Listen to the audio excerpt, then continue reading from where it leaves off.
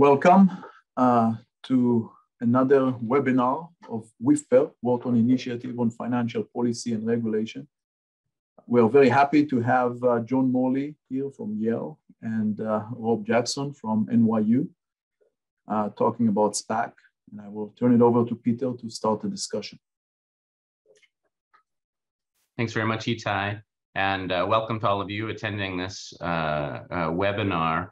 Are SPACs illegal investment companies? Question is posed to us by our authors, John Morley and Rob Jackson, who've written a wonderful and provocative white paper that's posted on our website, link available on the same flyer that brought you to the webinar itself. I encourage you to download it, engage with these ideas, and pay close attention over the next hour. We'll not only get a summary of the main arguments and importance and the stakes of this important debate about capital formation, the relationship between economic function and regulatory form, about how the different moving pieces of our securities regulation system function. But we'll also go further and understand exactly what the purpose of the Investment Company Act is, how SPACs function within and sometimes without that purpose, and how real ideas from experts and scholars can shape the policy and business climate, as indeed has occurred with Rob and John's ideas. And so with that, let us begin with a question to our authors. Assume that our audience is reasonably well informed about how things like initial public offerings work and about how the difference between private and public capital markets and the responsibilities that public corporations have to their shareholders and the like. Introduce for us then this curious, relatively new creature, the SPAC, and how has the explosion of SPACs over the last few years changed the investment landscape in the United States compared to other investment vehicles that might serve the same purpose, principally the initial public offering? Thanks, Peter. It's a real pleasure to be here, and Itay as well. We really appreciate the opportunity to speak. We've been living and breathing these ideas for the last year or so, a little more than that even, and it's wonderful to be able to have a chance to talk publicly about them. Our basic view of SPACs is that they are the latest product of the investment fund management industry, and that they're natural extensions of the existing line of products that the investment fund industry has already created. The investment fund industry works basically by establishing an advisor organization, which then sets up a bunch of funds.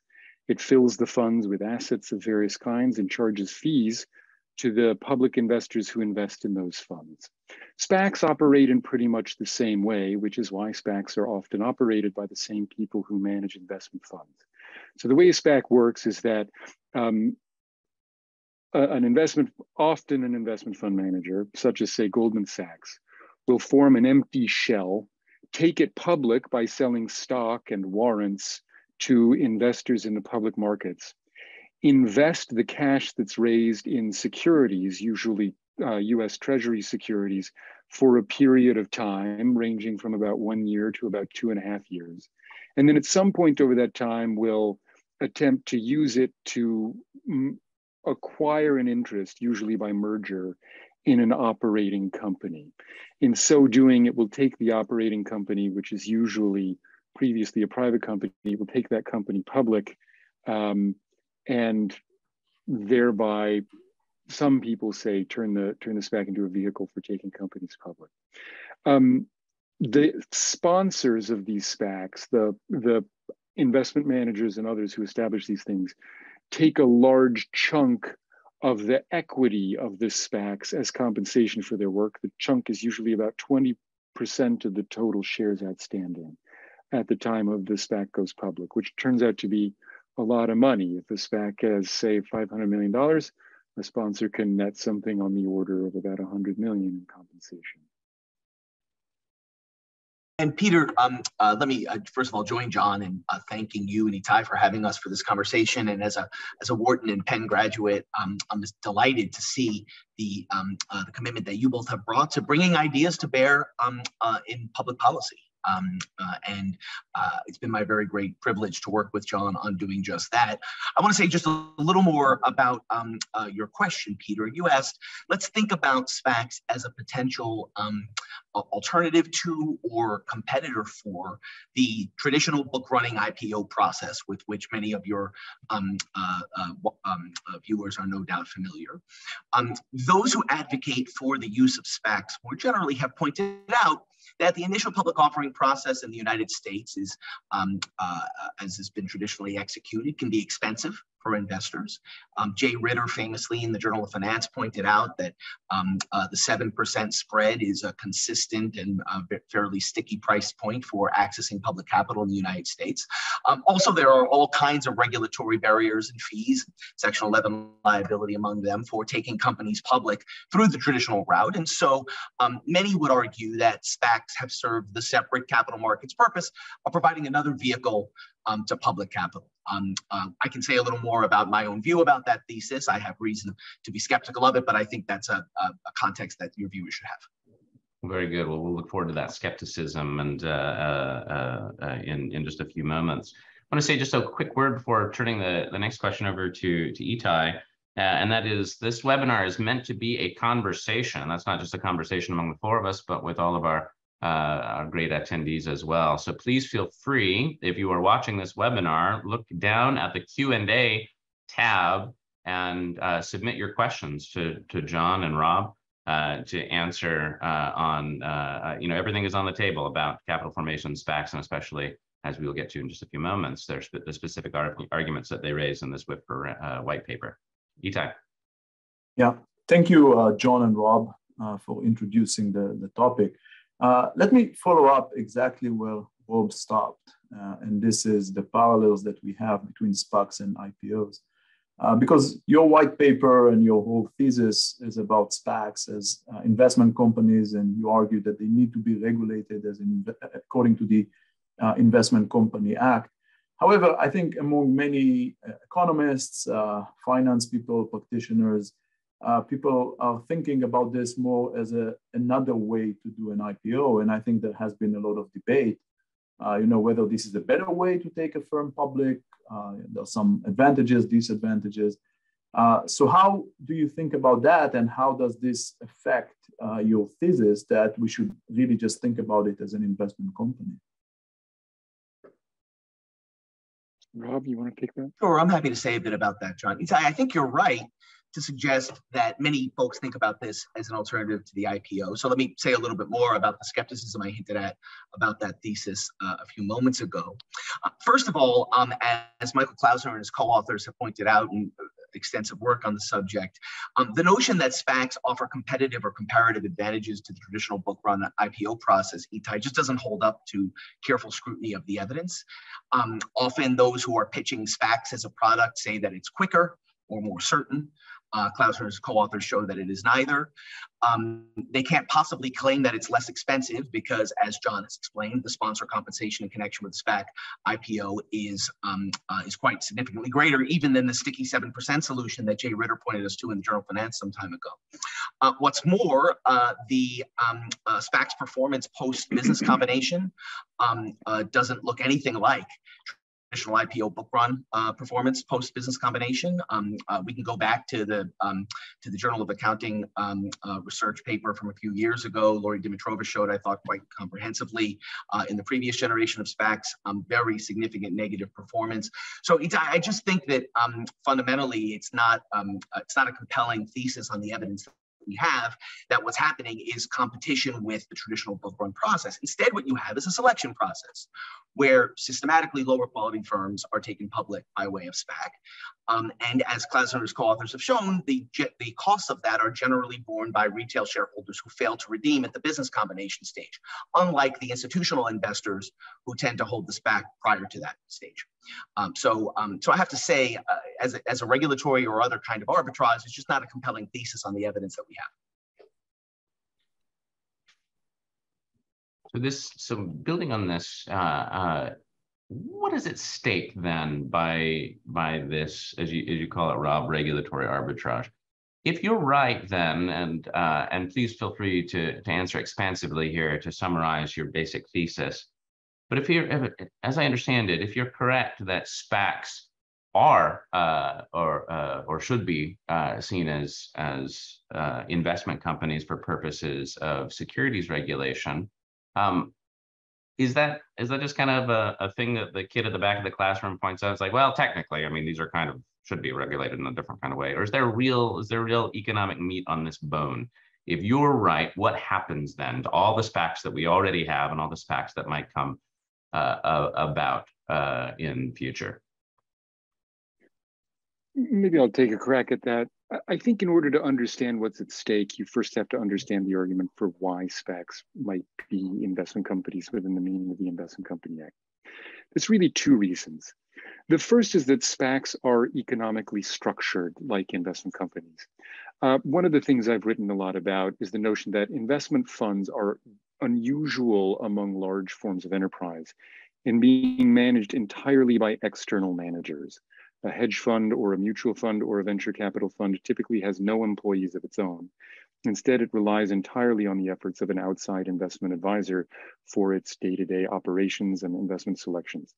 A SPAC does the exact same thing, almost the exact same thing, which is why so many of the same people who manage investment funds, Pershing Square, Goldman Sachs, Cerberus, Fortress, also manage SPACs.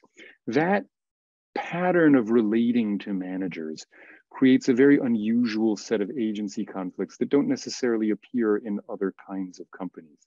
Among other things, it means that investors and their elected representatives in the board of directors can't really control managers directly in the way that they might do in an ordinary public company. You can't fire all of the workers in a SPAC because a SPAC doesn't really have any workers. And the Investment Company Act was designed to regulate those distinctive problems. And so it's our conviction that the Investment Company Act has a set of tools to address and alleviate the problems that come from that peculiar pattern of relating between companies and their managers. The second argument is that the text of the Investment Company Act itself focuses not so much on structure, but on assets. An investment company is a business that invests primarily in securities, whose primary business is investing in securities. We argue that SPACs satisfy this definition because between the time of its IPO and the time it does its business combination, a SPAC invests all of its assets in securities. Now, there's really two ways of getting out of that argument that companies have employed over time. One is to say, no, actually, we're running a real business here. Yes, we hold a lot of securities now, but we also own factories. We have employees. We have branding operations. And so we're running a real business. Lyft, the ride-sharing app, for example, makes that argument. Snowflake, the human resource management, enterprise management software, makes this argument quite successfully. Then there's a second strategy, which is to say, well, look, what we're doing now is like an investment company, but eventually we're going to do something else. That's the argument that SPACs make. They say, yes, 100% of our assets and income are derived from securities now, but a year from now, 2 years from now, we're either going to acquire a real business or operate. All right, so the reason I give you that lengthy background is to answer your question directly, Peter, about what's at stake. There's really two possibilities here. One is SPACs could comply with the Investment Company Act. They could register as investment companies and comply with its requirements.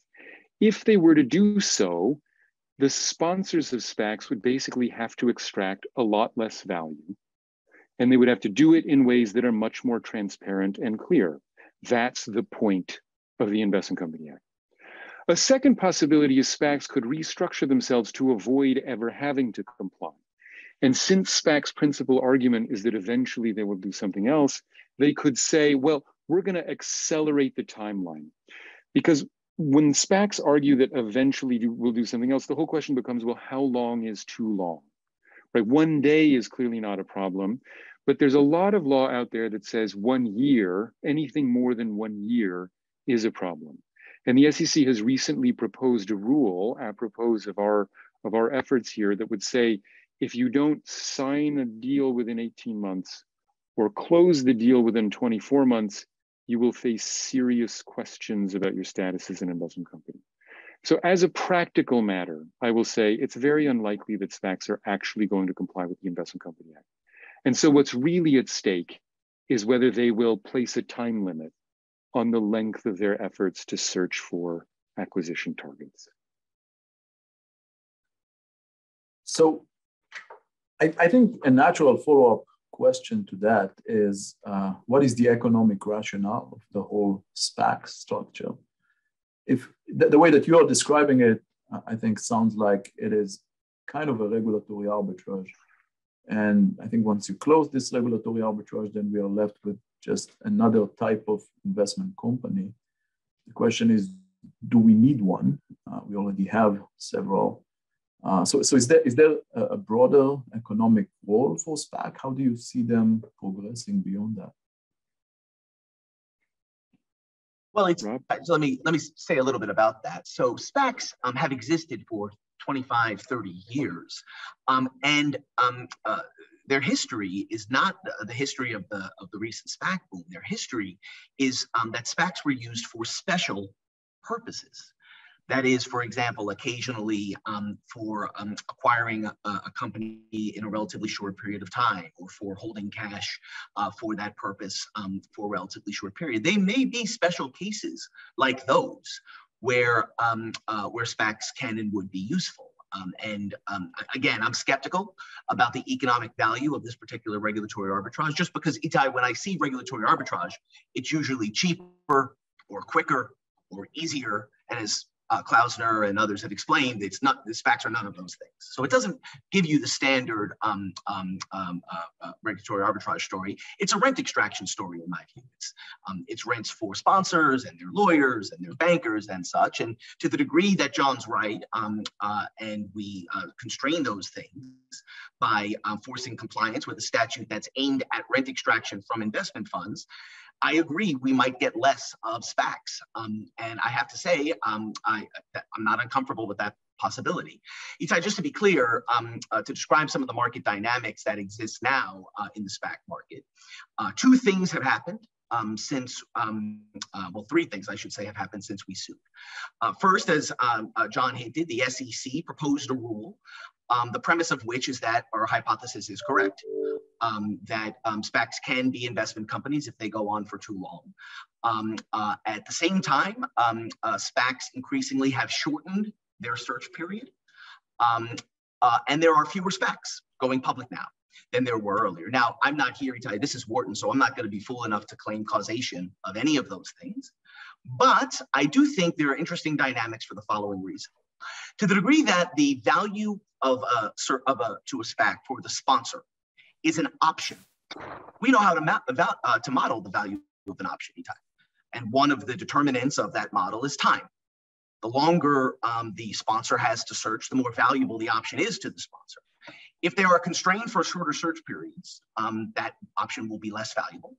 And if the principal story for why SPACs are so prevalent at the moment is a rent extraction story, you will see less of them. Why?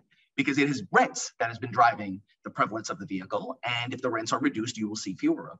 That's at least one possible explanation for the state of play in the SPAC market at the moment.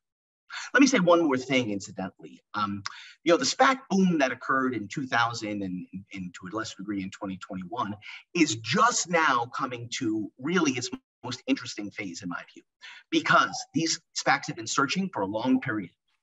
They have generally been unsuccessful in finding targets, and they've got to decide what to do. One thing that we've done in the litigations that we pursued, and we can talk more about this, is we've demanded that the SPAC send the money back to their investors because continuing to hold it outside of the state of the 12-month period is, in our view, a violation of the Investment Company Act. We sued 3 SPACs about a year ago, advancing this thesis. 2 of them have redeemed their shares, including Bill Ackman's $3 billion vehicle. And we're wondering, or we think it's important economically, Itay, to pay close attention to what SPACs will do late in their search phase. To the degree that the Investment Company Act can be used to encourage SPAC sponsors who have not found a suitable target to do the right thing and redeem the shares and send the money back, I think that would be beneficial for many investors, especially because we know from Lori Dimitrova and others that SPACs tend to do the lowest performing, worst quality transactions toward the end of their search period. So I'm reminded of a big debate that we were all having in those glorious years when Corona was I'm told, a not very satisfying beer, and everyone was living in a different pre-pandemic world.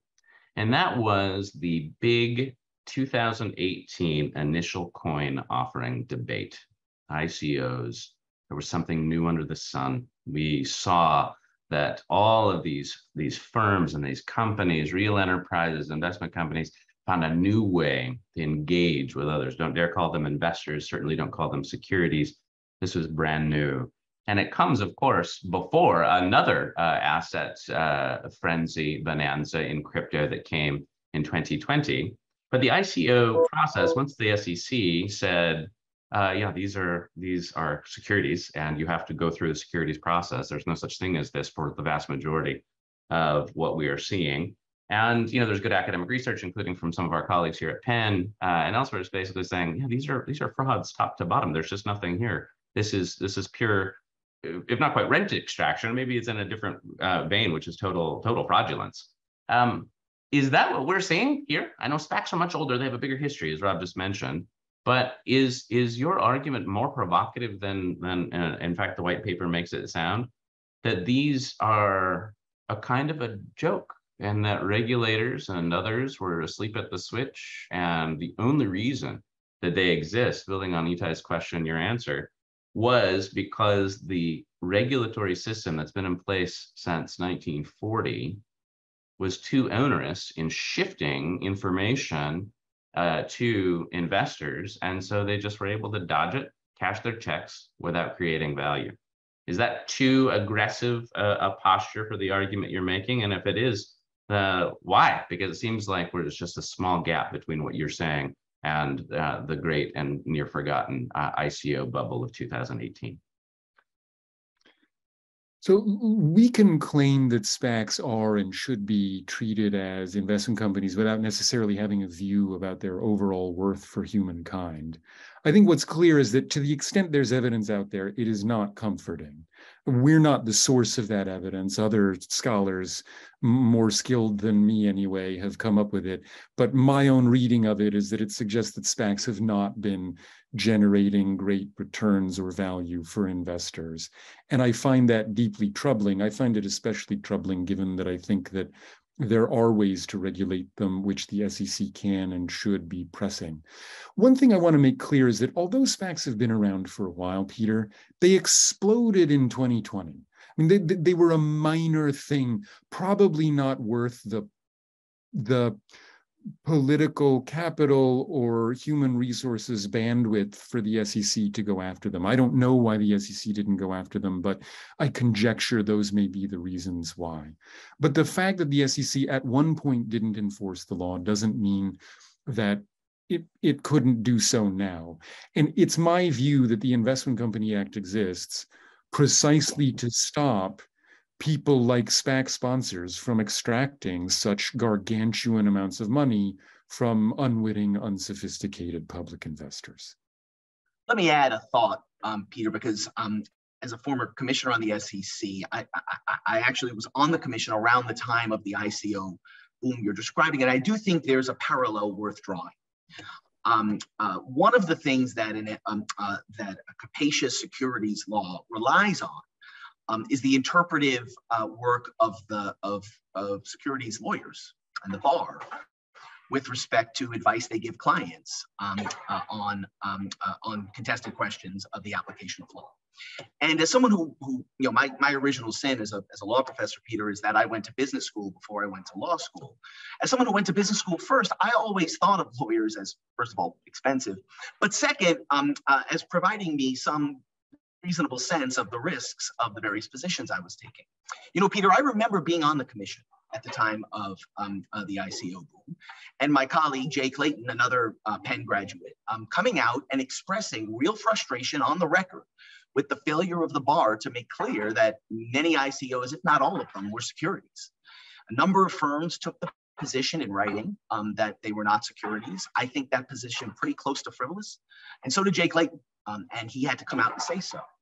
In the case of SPACs, the bar, after we filed our lawsuit last year, a group of law firms came out in a letter without really any logic, argument, or basis, simply stating that SPACs are not investment companies. companies.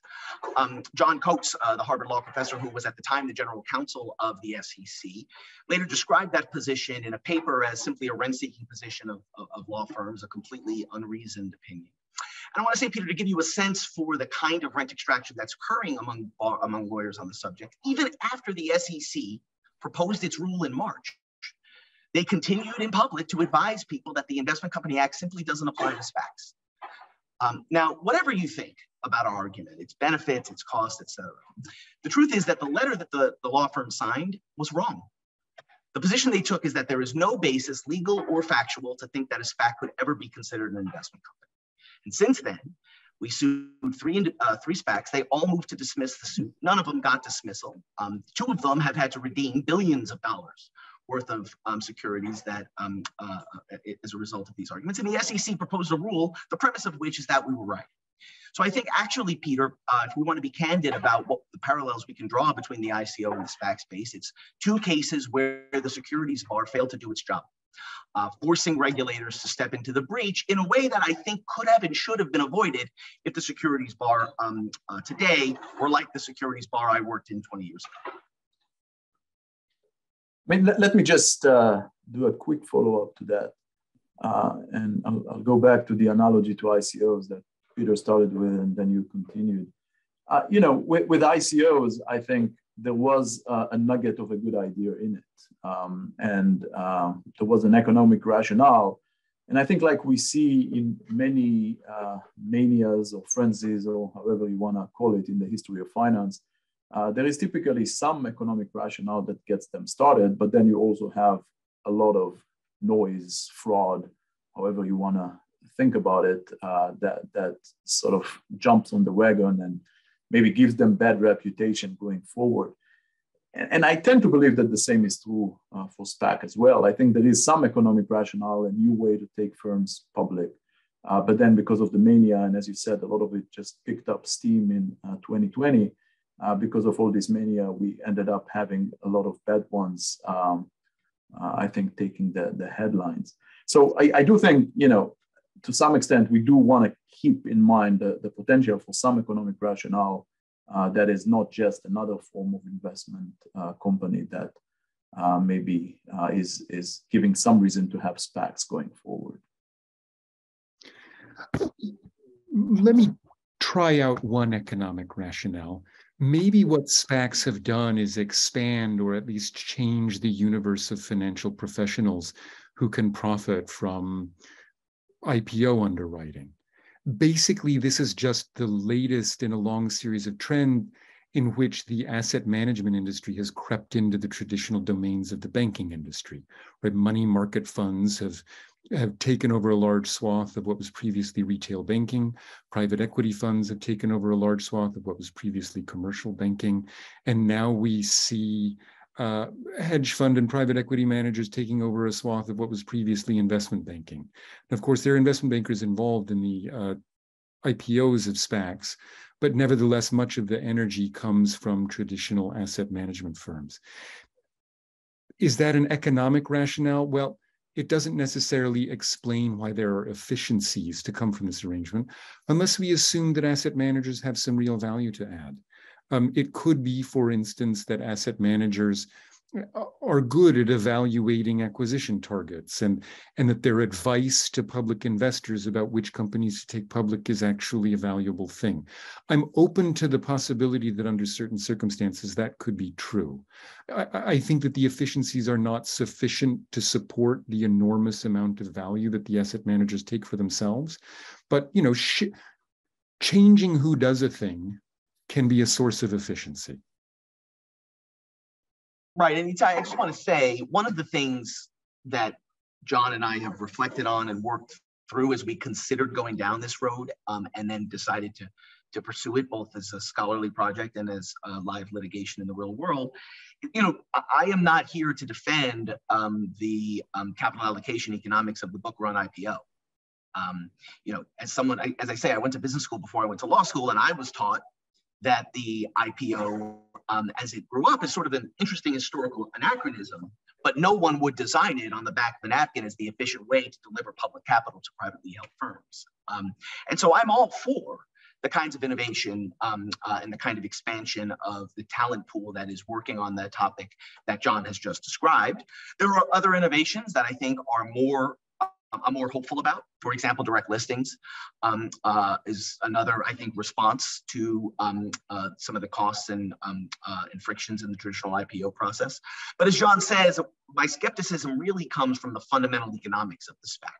You'd have to have a pretty strong thesis, Itay, about the talent of the underlying individuals in choosing targets and the unavailability of the traditional IPO to justify the enormous extraction of wealth that occurs when SPACs engage in de-SPAC transactions. So I want to, as business professors, we're delighted when you make fun of lawyers and think that we should spend the next half hour doing that. And I do want to get into more detail on the role of intermediaries, and if that is the source of so much of this, of just the dilemma, the rent extraction, or even more softly, regulatory arbitrage. But before we do, I want to, we've got a question from the audience. Our colleague at Wharton, Michael Schwert, asks about redemptions, which are a pretty important part, both on the economic structure of SPACs, but also on the legal implications of your argument. Mike asks, how does the redemption right of SPAC investors fit into this argument? In a typical investment fund, the outside investors are not guaranteed to receive their initial investment plus interest. In a SPAC, there's a minimal downside risk until the de-SPAC transaction, at which time it's no longer like an investment fund. So is this really more a question of legalisms, the 12-month period versus, and where the SPAC keeps its investors' money? Given the fact of these redemption rights, or how do you see this question? Well, I'm glad this question's been asked, because this is actually one of the strongest resemblances between SPACs and investment companies. But think about hedge funds and mutual funds. One of the most fundamental features of those vehicles is that you can redeem. You can't redeem from General Motors. You can't even redeem from Microsoft. Right, but you can redeem from a hedge fund or a mutual fund. Let me just start by disputing one of the premises of the question, which is that in an ordinary investment fund, your return isn't guaranteed. My reply would be, well, yes, it is. A treasury-focused money market fund has assets that are identical to, literally identical to, the assets in a SPAC. And also the fact that the return is guaranteed in the sense that it's invested in treasuries is a huge consideration for SPAC investors. We just know that large numbers of hedge funds and other institutional investors hold SPACs as cash management tools. We know this because the overwhelming majority of SPAC investors, today it's on the order of 90% or more, choose to redeem rather than go forward with the business combinations.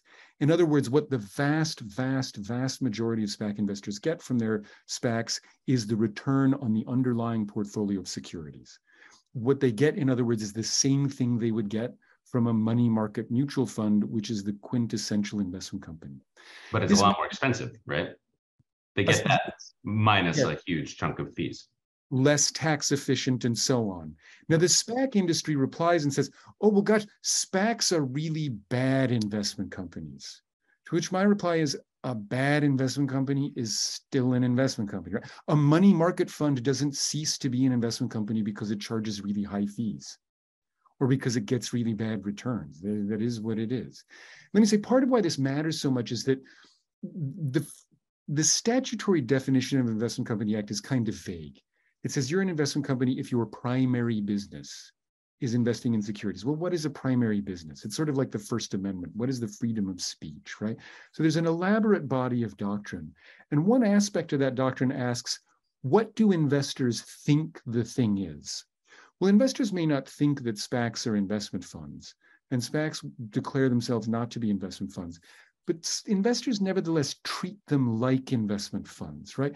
Hedge funds hold them as cash management tools. They treat them like treasuries because they have the same risk profile as money market funds. And so that's how people actually approach the things. And just to add a thought there. One of the things I've realized as we've gone through this work this year, and as we presented it to audiences like this one, is it's a paper and a hypothesis that can feel just like legal details. And I think that's fair. I had to learn the Investment Company Act when I became a commissioner of the SEC. John taught it to me, something for which I will never fully forgive him.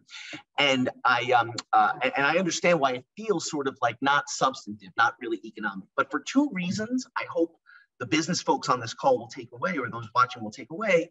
I think it's actually quite substantive. The first is one John gave earlier. Remember, the Investment Company Act was in response to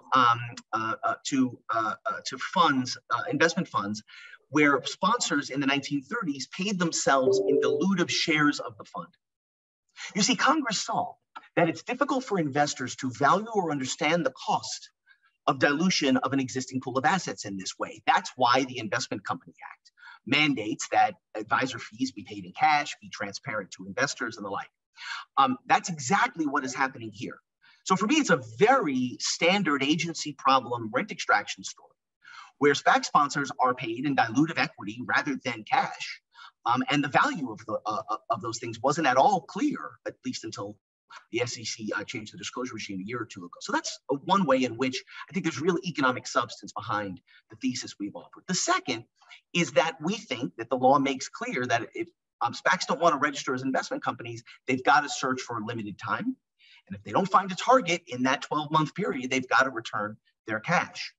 I think it's very clear that that is beneficial for investors as a matter of substantive finance, Itay, and let me say why. First, as I mentioned earlier, the value of the sponsor's option to do a deal is increasing in the time they have to do a deal. To the degree the law limits that time, it limits their compensation. But don't take my word for it. Over the last 12 months, increasingly SPACs have agreed to shorten the time frame that they have to search. And whatever one thinks the cause of that might be, our lawsuit, the SEC's rule, other considerations, most market participants will tell you the reason that search periods have gotten shorter is that investors have demanded. Well, Itay, that's consistent with the notion that investors think that having too long a search period is costly to them and beneficial for sponsors, and they are revising that bargain. So I do think application of the Investment Company Act here has a number of substantive economic consequences, as well as the legal ones that John mentioned a moment ago. So there is a follow-up here from Mike Schwert, and I think he highlights an important dimension of the question that also touches on something you said before, which is to try to understand better how investors were harmed by the SPAC structure. It is true that the fact that you give them the option to redeem makes it look more like an investment company. However, I think an important part of your argument is also that there was some rent extraction there and investors were harmed. But if you look at investors who put their money in the SPAC and choose to redeem before any acquisition is done, then they're basically getting their money back with interest and so on. And I think overall evidence, if my recollection of the economics literature that emerged around SPACs recently is correct, I think we do see that investors at the end of the day did get a good deal out of it. So how do you reconcile all these things together?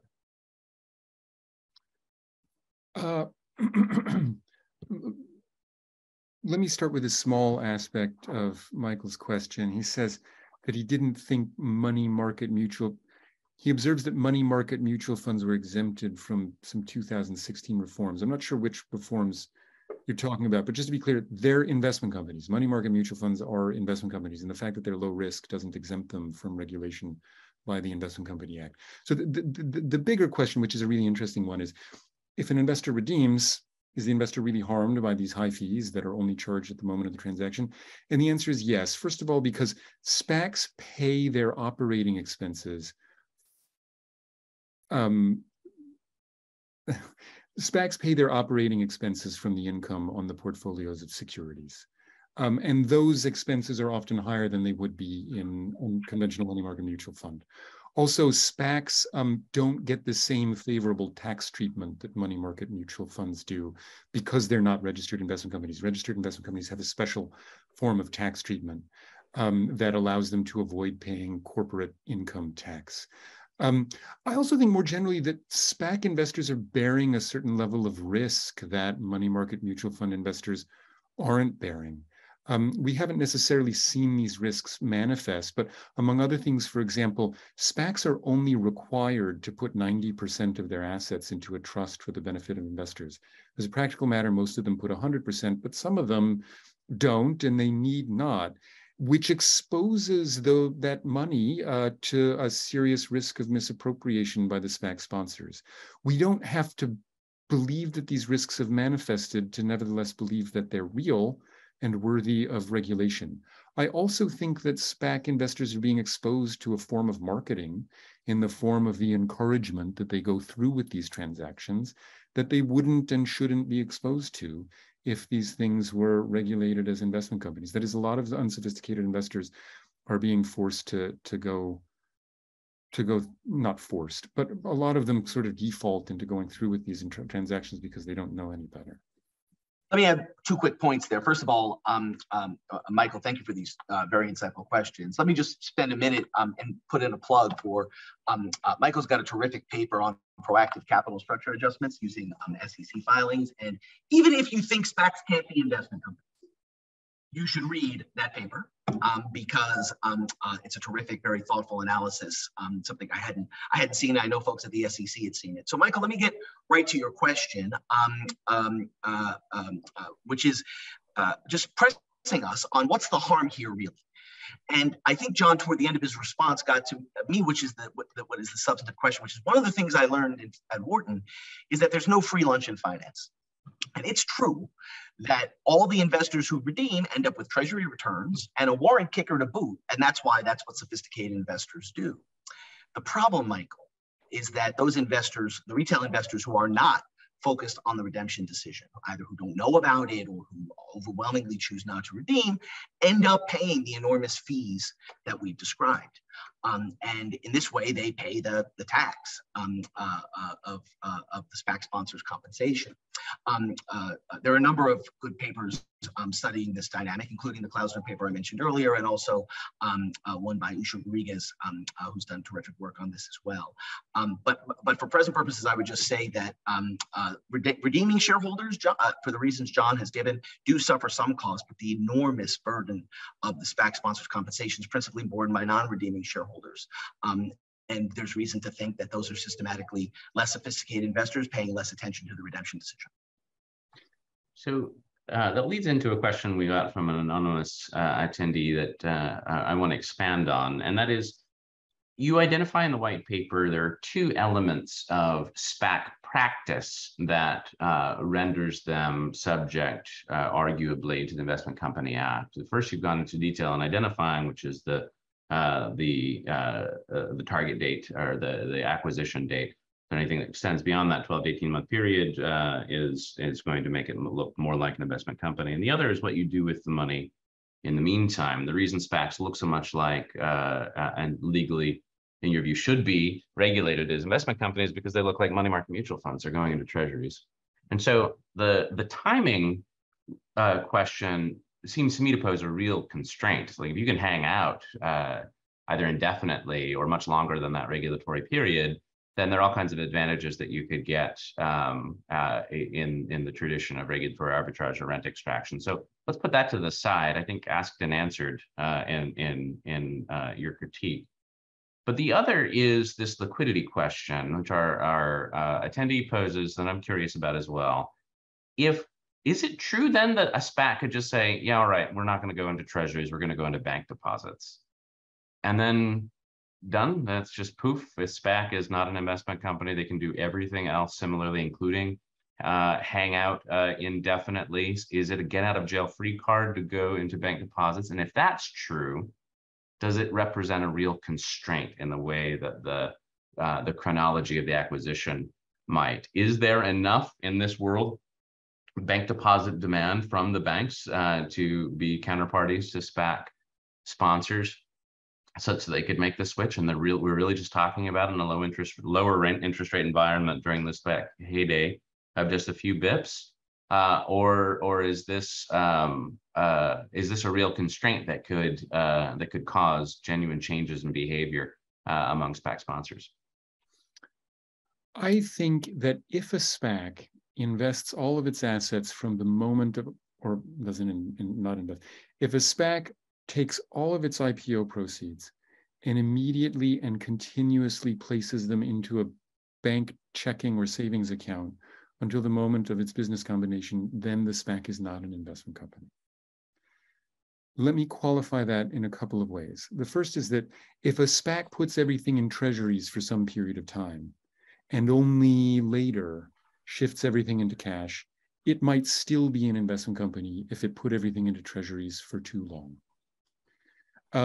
Let me also say that the conceptual similarity between a SPAC and an investment fund remains at some level, namely the pattern of organization we described, in which a SPAC is dominated by an outside set of managers. That remains whether or not the SPAC is invested in cash. But it's difficult to make a legal argument. One can't make a legal argument that if a SPAC puts everything into cash from the very moment of its IPO, that it will be an investment company. Let me say, so Peter, your question, very thoughtful, is, okay, if that's a possibility for a SPAC to put everything into cash from the moment of its IPO, does the Investment Company Act really represent a meaningful constraint? I think the answer is yes, for several reasons. First, a lot of SPACs haven't done that, and they now have problems. And you can't change after the fact, right? There's a time limit, whether it's 1 year or 18 months or 2 years. And if you go beyond that, you're toast. And it doesn't matter what you do subsequent to that. If you go on for too long, you're an investment company. Another reason it matters is that the Investment Company Act's definition of cash is quite constraining. CDs are securities under the Investment Company Act. Loans are securities under the Investment Company Act. So a lot of the cash-like things that people might do aren't available. A SPAC really would have to put the money into a bank. Now, look, I'm not a banker. I don't know the banking business, but I find it unlikely that banks or SPACs are going to be excited about putting hundreds of millions or even billions of dollars into bank deposit accounts. I think that's just not an attractive thing. I also think that in this new environment, not the one in which SPACs initially, the SPAC boom started in mid-2020, but today with rising interest rates, it's not clear that investors will be willing to give up the difference between treasury returns and the returns on bank savings accounts. Since clearly a lot of investors care about the returns on the investment portfolio, since the vast majority of investors are redeeming, I don't think they'll be satisfied necessarily at having the whatever interest rates banks are willing to pay on this money. I don't know what interest rates banks are going to be willing to pay, but it seems to me like a potential problem. I'll say lastly that the SPAC industry's reaction to our lawsuits and to our paper, I think demonstrates that there must be something at stake. The SPAC industry thinks this is a problem, so I deduce that it probably would be. A problem, a constraint, let's say. Let me switch gears a little bit. We only have 10 minutes left or so, and ask another question that I think is very interesting in thinking about your paper. And this is, what is the role of the SEC in all this? What is your interpretation as to why it took them so long to take action here? How do you view the action that they recently took, the relation it has to your paper? And do you think it's enough? Do you think we are done now? The issue is resolved, or there is more to do? Well, let me say a little bit. I want to take each of those questions in turn, Itay. So first, the SEC often comes late to these kinds of debates. And one reason is that they are a resource-constrained agency that is waiting to see market developments that are happening very quickly to try to understand what the optimal policy is. I don't think, in fact, I know, having been on the commission until just a couple of years ago, nobody at the SEC ever imagined that special purpose vehicles would end up with $130 billion of dry powder sitting in them, with sponsors with very strong incentives to do value-destroying deals in order to extract rights. I don't think anybody thought that was the future of the special purpose acquisition space. And I think the SEC imagined, as the space was growing, that counsel would be more thoughtful about the limitations that SPAC sponsors could and should face. And by the way, I just want to be clear about something. There are many counsel who, in response to our paper or the litigation, have come forward and said, we're going to be much less aggressive in our interpretations. But there are a few who are willing to continue to give advice that's just obviously contrary to what the SEC has said, the failure of any of the defendants in our suits to gain dismissal. It's just not a serious approach that they've taken to the question. So my first answer is the SEC often comes late because they're waiting for the markets to tell them what's necessary and because they're resource constrained. In our case, and in many contexts, the SEC necessarily relies on the securities bar to be, as I say, more thoughtful than they were able to be here. And that's happened now in a number of contexts. It's happening with crypto. It's happening with, it happened with ICOs. It's happened with SPACs. My friend and former colleague, Allison Lee, who just stepped down from the commission, went so far as to give a speech suggesting the SEC might have to oversee the securities bar to get them better to do their job. And that's how, in my view, how far we've come from a market dynamic in which intermediaries can give hard advice. I think it's very challenging to be a lawyer right now and to give that answer. And so the SEC necessarily had to intervene. And you asked me, Itay, about their intervention. I think particularly the rule they proposed on the Investment Company Act is extremely thoughtful. We've written a comment letter to them explaining that we think it can be improved. And that comment letter made the following point, which was sort of strange to have to make to a federal regulator. The rules proposal simply just describes the law that has existed in this space for 40 or 50 years. Reading it, it almost reads like a John Morley law review article.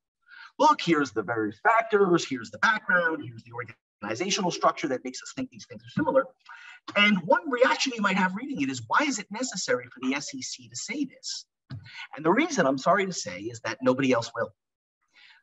That the bar is at a place where they're just not willing to tell people what the law is to the degree it's contrary to their financial incentives. And for that reason, the SEC, in my view, actually has one more step it's got to take, Itay, which is it's got to finalize this rule and leave no doubt in the market's mind that some SPACs can be investment companies. Because that is all, apparently, that the bar will listen to. By the way, even on that subject, there are many in the bar who have threatened the SEC in the comment file that if the SEC comes to that view, the bar will sue the SEC. That is, the lawyers will take the SEC to court to challenge their authority to make that determination. I think those threats, like many of these sort of lobbying dynamics at the SEC, are probably empty. But unfortunately, I think the SEC's got to take further steps to finalize the rule, or else it's just not obvious that the lawyers in this bar are going to take the Investment Company Act seriously.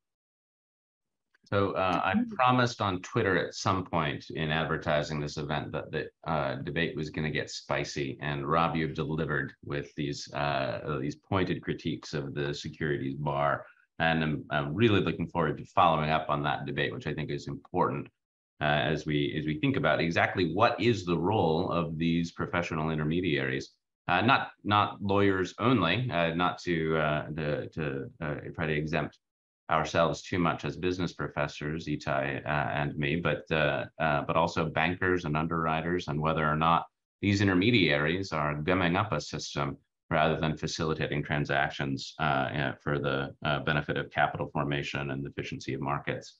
And on that note, let me ask you a question about the future. So this isn't about your white paper, not about the SPACs, but about this new creature that seems to have come in, at least in part, as a response to your challenge, and that is the SPARC, the special, I think it stands for the Special Purpose Acquisition Rights Corporation or Company.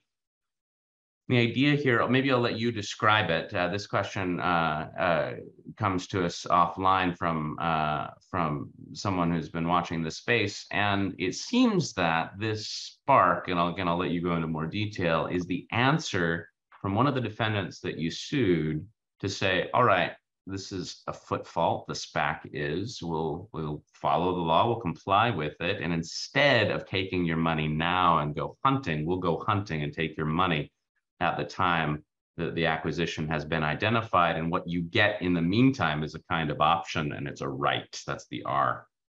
And so because there's no capital intermediation at the point of contract, there's no investment fund or investment company, Is this good? Does this satisfy your concerns? So thinking about it, I guess more from an economic and policy perspective, unless from a legal perspective, unless you have legal criticisms of the Spark model. What do you make of this? Does everybody declare victory in a world where Sparks dominate? Let me say, first of all, Sparks are never going to dominate. And the reason is that you can't really do an IPO if you're not raising cash. Like, who do you even give the warrants to? You can't do an IPO of a Spark. What Bill Ackman and Pershing Square Tontine Holdings have proposed to do is to pay a dividend to the stockholders of an existing SPAC. And that's really the only channel the market has so far devised to get a Spark off the ground. So I find it unlikely that these vehicles are ever really going to catch fire. But let's get to the heart of your question, Peter, and ask, is the new Spark, assuming it goes forward and that the SEC approves it for listing on a stock exchange, assuming this actually happens, will it be an investment company? I think the answer is probably not. I need to see the actual details of how the thing works out, but probably not. And the reason is because under the Investment Company Act, you're only an investment company if your primary business is investing in securities, and they're not going to invest in securities, at least not prior to their acquisitions, not for any meaningful period of time. And so, yeah, I think it probably does solve the Investment Company Act problem. There are ways that it could become an investment company, but I think if it's done in the plain vanilla way that Pershing Square Tontine Holdings has proposed, I think it's legally not an investment company. It doesn't completely erase my worries about the thing. The sponsors of Sparks can take huge amounts of equity in the same ways that the sponsors of SPACs can in the ultimate target company. And that gives me the same reservations that I have in a SPAC. But as a legal matter, are they investment companies? No, probably not.